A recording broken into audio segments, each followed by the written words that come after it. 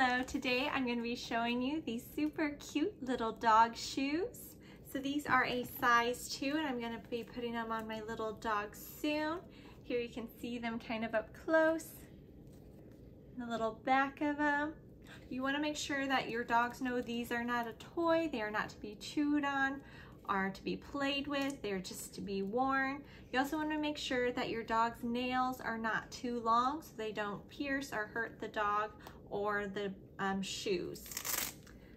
So all you do is unvelcro it, and it's got the little loop there to loosen it up, and you'll just slide your little doggy's foot in there, and then it'll kind of bend with it, and then you want to make sure that you tighten it securely back up. You want to make sure that it is tight around the dog's ankles so they do not slip off. So these are great for dogs that might slip around on hardwood floors. It's also great for hot pavement, snow, rain. There's so many uses for these little dog shoes. To measure your puppy's foot size, you'll need a piece of paper, a pen or pencil, and a ruler. You're just going to take the pen here, and hopefully get your doggy to place his little paw on there. You're just going to do a quick little outline of your, right, and then you're going to take that and you're just going to measure it, and then based on the width of the foot you will know what size shoe to get your little puppy. So today we have here is our little Bella. We're going to try the shoes on her.